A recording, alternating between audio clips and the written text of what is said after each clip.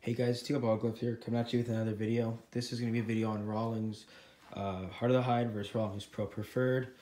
I'm just going to go into like the specs of the glove, what I think of each. Cause, to me, they're very close in quality gloves, just the different leathers put it apart. So I'll start with the Heart of the Hide. So the Heart of the Hide is made with US, it doesn't say on this glove, but usually it says US deer hide. Leather, which is Rawlings. They say top 5% of the leather they get in the factory they use on the Heart of the Hides. So yeah, they use Tanner's laces, which are really good quality lace if it focuses.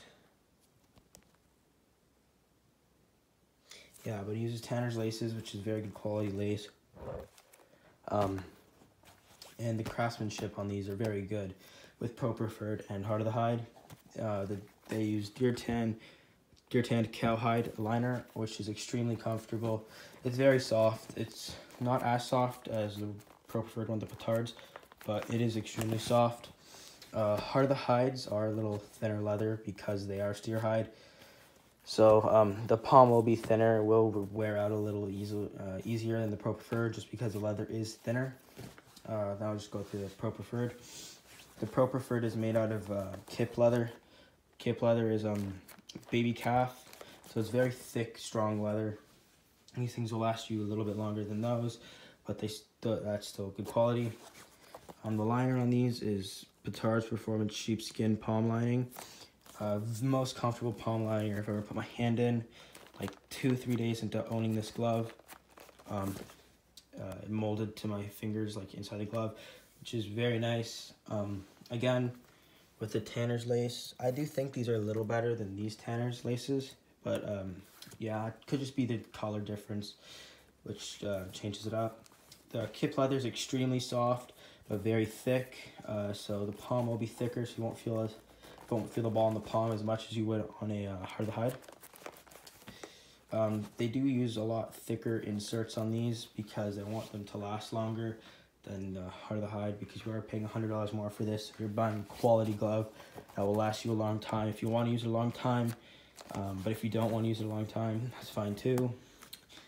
But yeah, the inserts are like bricks. They're very hard to flare out or just completely flare.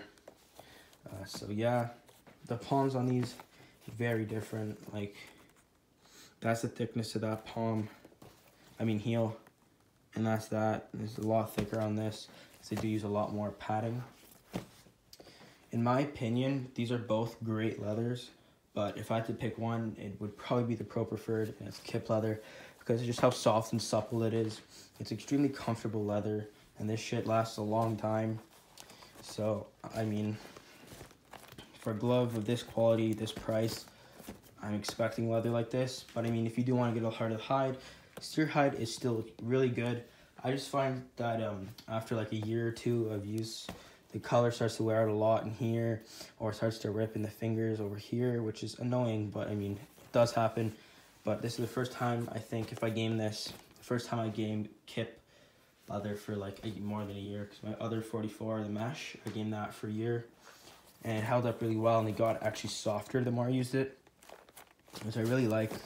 So I hope that plays like that, it gets softer when I use it.